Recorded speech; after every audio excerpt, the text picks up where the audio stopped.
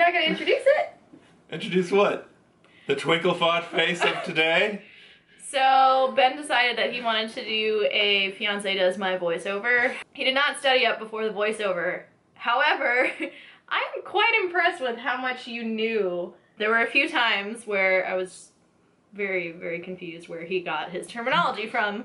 But most of the time, I think you kind of understood what I was doing. So, kudos to you. Yes. If I had to give you a grade, I would say B+. Yes. Like, there were some things that he probably could have known. That's a passing grade, so... It's passing. You know. It's better than a C. Yes, by very definition it is better than a C. If you want to see how to get the twinkle face of today, aka the look that I'm wearing for New Year's Eve, feel free to keep watching. You'll probably laugh. Yeah, Probably. Probably. This is what you'll get. Beautiful, lavishing, the twinkle face of today.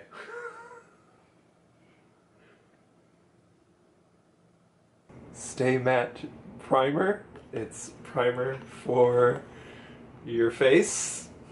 Squeeze a lovely glob out and gently massage it between your hands and apply generously all over your face. Grab these products that seem to be foundation and you apply it to your hand. Oh, you're mixing the two. So you mix it in so that they both blend well, and you splotch on both sides of your face. You blend it in with the squeegee ball.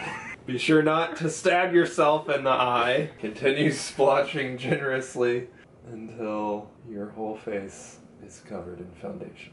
Because that's what foundation's for. It is the foundation of which the makeup rests. More foundation. Fine brush to apply more dry foundation instead of creamy foundation to thy face. Eyeshadow, so just a little dot.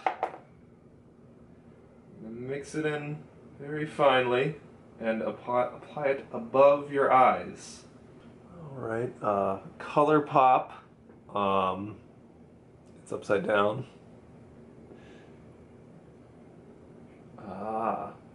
It's for the color on the eyeshadow.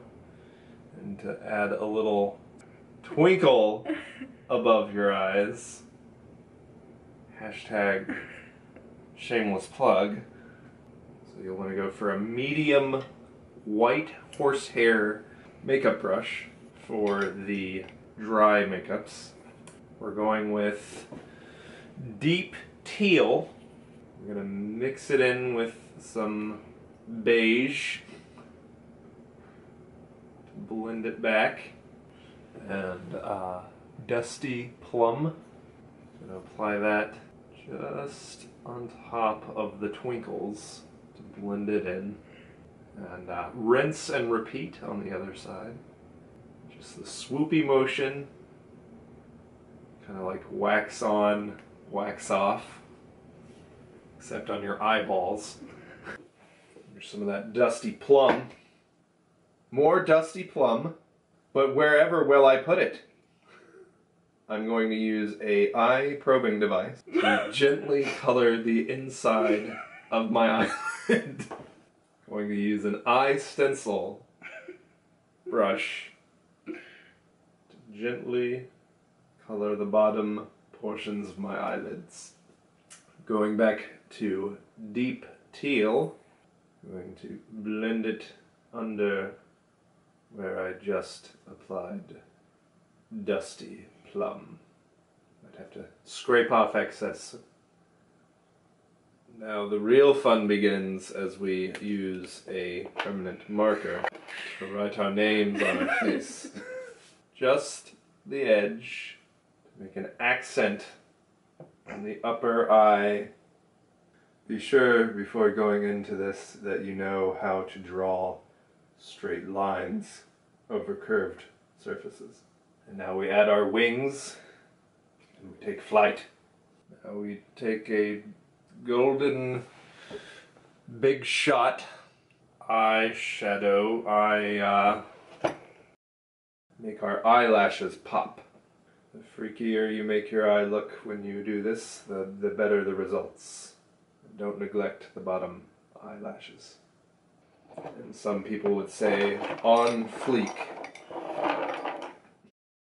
Now another palette of varying makeups. Very skin tone makeups for our lips. These are our blushes that we're now applying to our cheekbones. We have 2 of those. To blend we use another version of pink.